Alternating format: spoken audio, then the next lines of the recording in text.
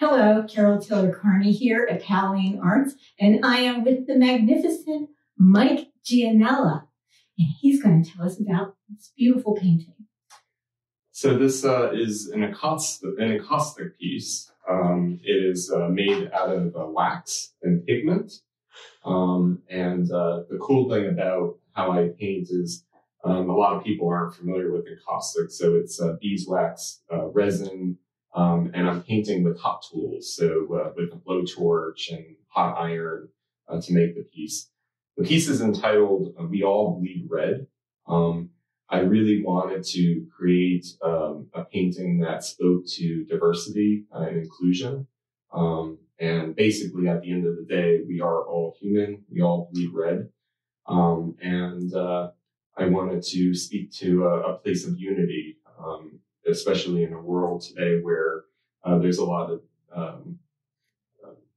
fighting. And a lot of divisiveness. Yes. And exclusion. Yeah. And so, to me, it's very important to get above that. And I wanted to make a painting that spoke to that. Well, one of the things I really appreciate about this painting has to do with the color, because you've included the colors of every nation's flag on there. And I looked at it and I thought, oh, the Olympics. It reminded me of, how the colors that they choose for the Olympics. So that is a way of showing the range of everyone in the world. Right. So can you say a little bit more about your color choices? Sure. I did, you got that pretty well, in that every color is suggesting a different nationality or a different type of person. I wanted to make it so that every color spoke to a different sort of person in the world. And so blue, more, United Kingdom, USA, reds, and, going towards different cultures in the East. It's just a sort of mixture of different colors that I like to incorporate, again, sort of suggesting a unified image. Well, and also, I can't help but see like the rainbow flag for LGBTQ and the way that you're uniting the colors that they come together in this is very nice. And there's the way that you've layered them so that the blue stands as strong as the pink that is popping forward is very nice. Thank you. Yeah. It's not just a different nationality that I'm speaking towards. It is also LGBTQ and, different people, different, we're all different. Infinite diversity and infinite combinations. Yes. Right? And so I'm just speaking, hopefully, that anyone looks at this can see themselves somewhere in that painting. Yeah.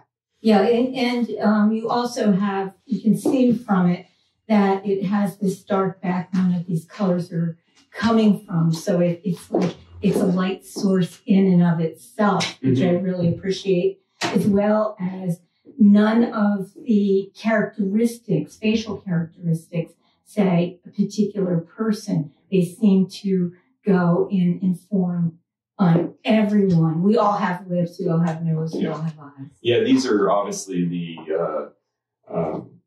features that speak towards eyes and nose and mouth. I didn't put ears in this, but everyone has those. Yeah. And so it just draws everyone into that.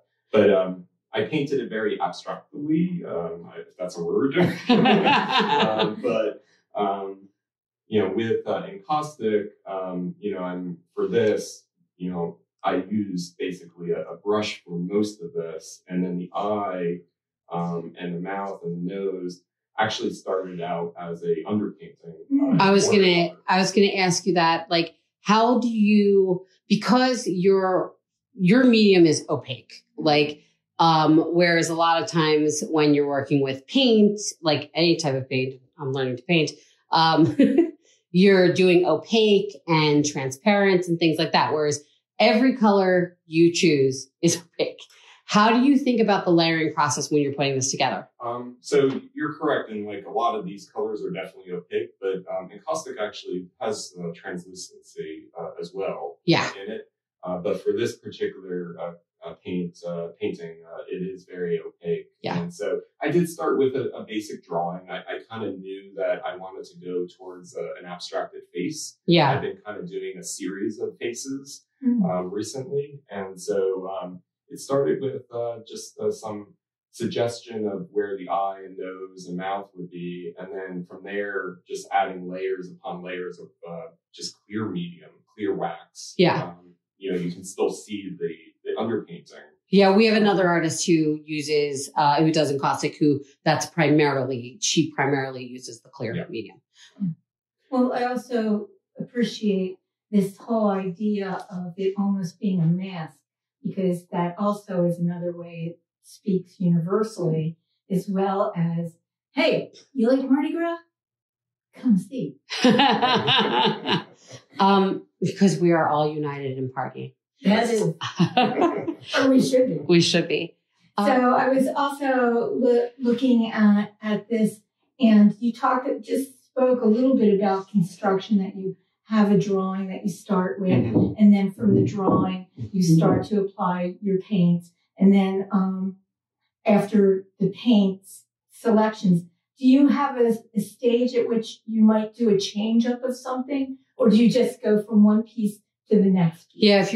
So there's many layers of wax underneath this. I think probably, over 20, just to give you a for instance. And so if I don't like something throughout the whole process, I'm kind of manipulating it throughout until I get something that speaks to me. Yeah.